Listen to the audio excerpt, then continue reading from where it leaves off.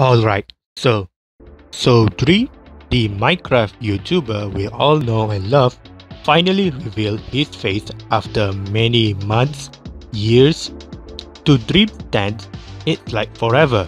Technically, this is not the first time Dream reveals his face.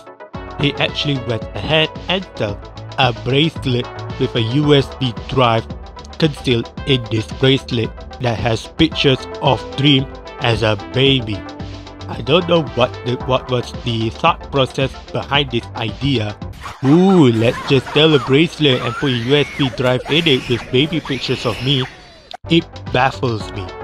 The point I'm trying to make is that Dream's official face reveal is not the first time he revealed his face. He kind of gave it away with his baby pictures.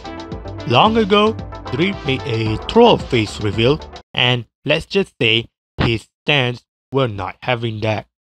However, when Dream finally showed his face, he was met with a lot of reactions. Some are nice, some are over-exaggerating, and some are still not having it. I got to be honest with you guys, Dream, when he revealed his face, he is actually such a good looking guy. Girls will definitely fall for him. The reason why he revealed his face is that I believe his friends Sapnap and George Not Found will move in with Dream. So Dream just be like, you know what? Why don't I just reveal my face so that these two don't have to censor my face every now and then? Correct me if I'm wrong on this one. Other than that, he's just a generic male person who makes Minecraft videos. But the reactions were priceless. First things first, not all Dream fans are bad. Some of them are just fans of Dream who only like to watch Dream's content and make cool fan art, and also respect Dream's personal space. I respect those people. There are also not so good fans that we call stans. Now stans are a whole different breed of Dream fans. I'm not going to go through that whole conversation. You guys know how these people behave. Some went ahead on Twitter and started bashing Dream for being ugly and kept forcing him to put the mask back on. I know you can form your own opinion about Dream. I never watched Dream, but come on man, calling him ugly? That's just too much man. Look at him. Isn't he a handsome boy? No homo by the way. The reason why these people were not having it was probably that Dream doesn't look like what they expected. They think that Dream will look like some anime character or a BTS member for that matter. But no, he's just a generic white male making Minecraft videos.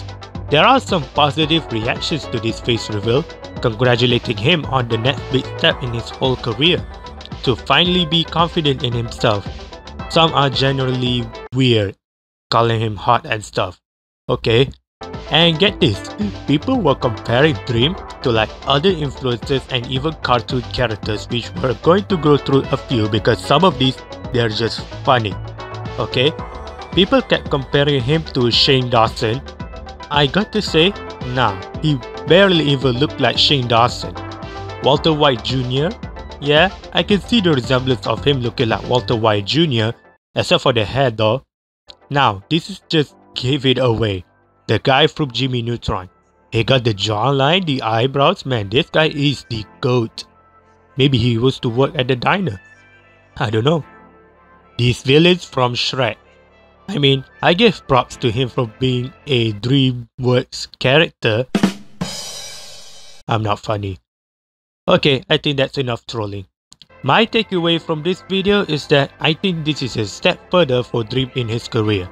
He's probably going to change things up, who knows?